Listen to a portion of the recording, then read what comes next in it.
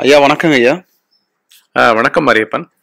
ஐயா, இப்போ நம்ம பார்த்துக்கிட்டு இருக்க தொடரினுடைய தலைப்பு வந்து 5 நிமிடத்தில் ஆன்ம ஞானம், 5 minutes to enlightenment, சும்மா இரு தொடர் நானற்ற தியானம், ஜஸ்ட் பி சீரியஸ் ஐஎம்லெஸ் மெடிடேஷன், பாகம் 79ங்க ஐயா.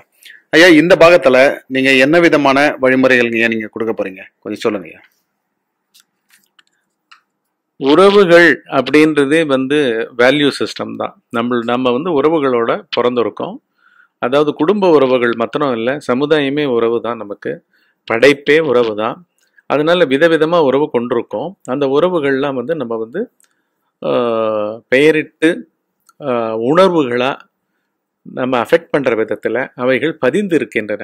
அதனால தான் அங்கே பிறப்பு எடுக்கிறோம். நம்ம ஒரு ஏரியாவில் ஒரு நாய்க்குட்டி பிறக்கிற மாதிரி ஒரு குடும்பத்தை தேர்ந்தெடுத்து ஒரு மகனாகவோ மகளாகவோ பிறப்பது கூட இந்த மாதிரி உறவுகள் மத்தியில் பிறக்கிறதே அந்த மதிப்பீடுகளை உள்ள வச்சுருக்கிற வாசனைகள் அங்கே இருக்கின்றது. இப்போ அது காலத்தில் நீங்கள் வளர வளர அதை வெளிப்பட போகுது. கருத்து வேறுபாடுகள் வந்துக்கிட்டே இருக்கும்.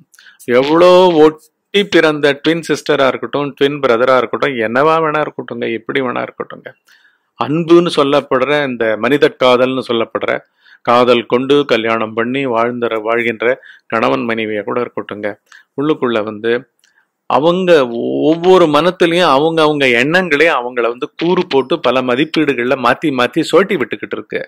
அப்போ எதிரிட்ட உறவான கணவனோ மனைவியோ ட்வின் சிஸ்டரோ ட்வின் பிரதரோ அவங்களால இதை அவங்களும் அப்படித்தான். அவங்களுக்குள்ளேயே அந்த மாதிரி எண்ண ஓட்டங்கள் உணர்ச்சி ஓட்டங்கள் மாறிக்கிட்டே இருக்கு. இங்க இன்கம்பேட்டபிலிட்டி, கருத்து வேறுபாடுகள்ன்றது சர்வ சாதாரணமா இருக்கும். மனம் இருக்கிற இடத்துல எல்லாம் கருத்து வேறுபாடுகள் இருந்துகிட்டே இருக்குங்க. திருப்பி கருத்து யாரு, கருதுபவன் யாருன்னு நானே யார் விசாரத்துக்குள்ள தலைப்படாத வரைக்கும் கருத்து வேறுபாடுகளால மனம் ஓயாத துன்பத்தை அடையும். எப்பேற்பட்ட உறவா இருந்தாலும் நீங்க பாத்தீங்கன்னா வயசு ஆக ஆக ஒருத்தர் நொந்துக்க ஆரம்பிச்சிருவாங்க. அதாவது இனிமே மாதிரி இருக்கும், பட் எப்பவுமே நடுவுலையும் அந்த இனிமை போயிடும், கடைசியில அடியோட போயிடும். ஏன்னா மனம் ஒரு ஃபிக்ஸட் ஐடியாஸினுடைய மூமெண்ட்ஸ் தான் மனம். அங்க மெய்யுணர்வை யாருமே இங்க தரிசித்தவர்கள் கிடையாது. அதனால துன்பமா தான் வாழ்க்கை போய் முடியுது. வாழ்ந்துட்டு இருக்கும்போதே துன்பம்னு உணர்றவன் பாக்கியசாலி. ஏன்னா அவன் சீக்கிரமே மெய்ப்பொருளை தேடுறதுக்கு ஆரம்பிச்சிருவான். இல்லாட்டி என்ன பண்ணுவாங்க, எல்லாத்துலயும் எக்ஸ்பெரிமெண்ட் பண்ணி பண்ணி அடி வாங்கி வாங்கி வாங்கி உறவுகள் அந்த மதிப்பீடுகள் வேல்யூ சிஸ்டம் இருக்கு பாத்தீங்களா, அது அடிபட்டுக்கிட்டே இருக்கும். வேல்யூ தாக்கப்படும் போது நானே தாக்கப்படுகிறதா மாதிரி ஒவ்வொருத்தரும் தாக்கப்படுவார்கள். அதனால ரொம்ப துன்பம் அடைவார்கள், வேதனை அடைவார்கள். ஆனா இதெல்லாமுமே அற்புதமான நானே யார் காலத்துக்கு விசாரம்.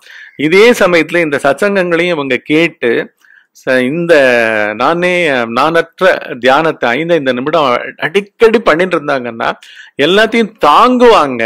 தாங்கறதுக்கோசரம் இதை பண்ண சொல்லல. உண்மையில நானே யார் அந்த சொரூபத்தை நோக்கி போகும்பொழுது எல்லாத்தையும் கடப்போம், இன்பத்தையும் கடப்போம், துன்பத்தையும் கடப்போம். ரெண்டுமே உண்மையற்று விழுந்துரும்.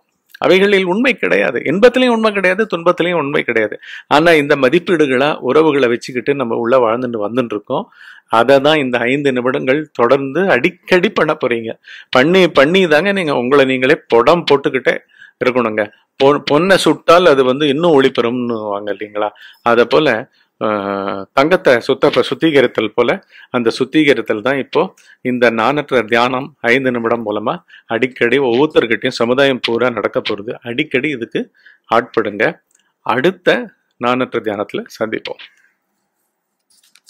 நல்லதுங்க ஐயா.